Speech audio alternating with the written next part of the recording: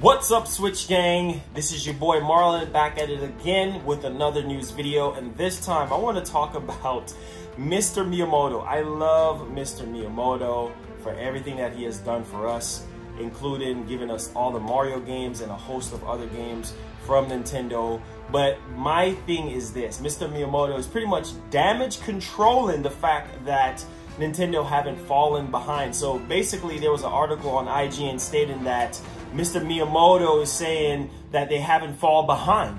That they haven't fallen behind as far as the online. That's not true. Nintendo is way behind the curve when it comes to online. I mean, you don't even have basic chat functionalities like private chat, group chat, just common text messages to your friends, group, all of that.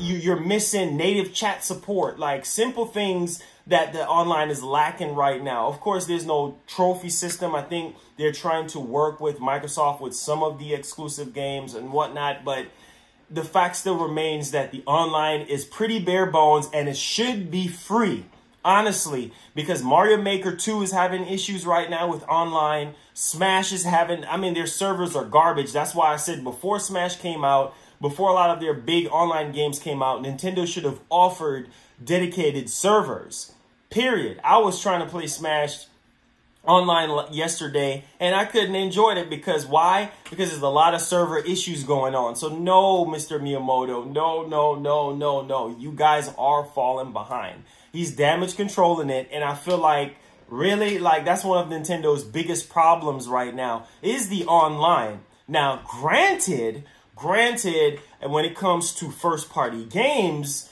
they're killing it with that. When it comes to indie games and third-party stuff, they're doing actually well. Not phenomenal when it comes to third-party, but they're actually doing a lot better than how they were doing with the Wii U. Now, the fact still remains they need to fix the online. I know the online right now has over 10 million subscribers or even more, but they could have had a lot more subscribers if they would have fixed the online. If the online is free, I feel like it will be worth it more for people to go online and play. Right now, a lot of people is holding off. A lot of people that I know is holding off on purchasing the online because they're like, man, what am I paying for? The cloud save situation, a lot of games don't even support the cloud save. You're giving us these old NES games from way back when you came out with a NES Classic Edition. Like, seriously?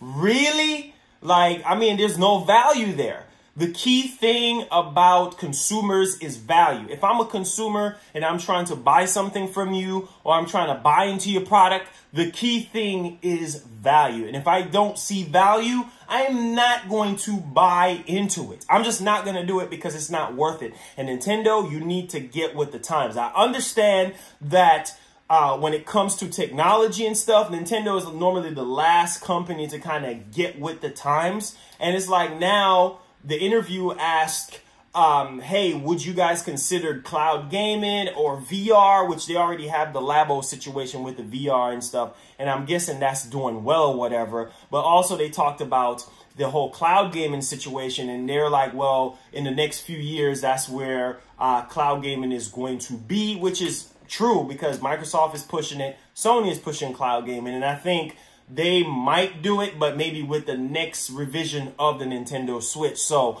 I honestly believe that Nintendo can do a lot better. It's been, what, 2.5 years now since the Switch came out, since 2017. Come on, Nintendo. Come on. You have to do better. I will give them until the next couple of Nintendo Directs to kind of sort out the online. Come on. We're dying for native chat support.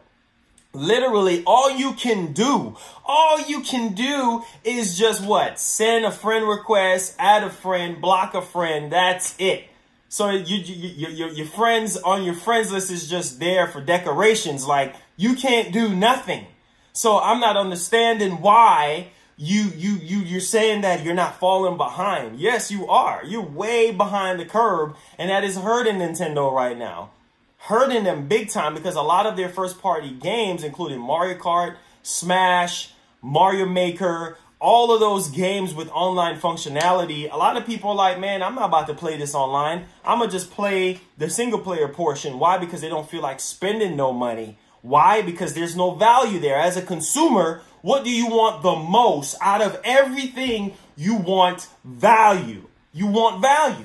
And Nintendo, of course, they've given us a great value with the Switch, being that it's portable. You can take it on the go. You can play it anywhere. You can play it at home or whatever. That is cool. I mean, they're killing the market right now when it comes to a portable slash home console and whatnot. But the online is trash. And I know a lot of you guys can attest to what I'm saying. So Miyamoto, don't damage control this and say, oh, you guys are not falling behind. Yes, you are falling behind. Get with the times, Nintendo. I love Nintendo so much, but when I see nonsense, y'all know how I get down.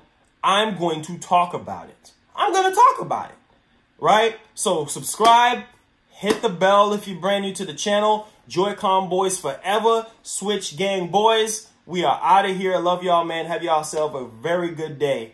Peace.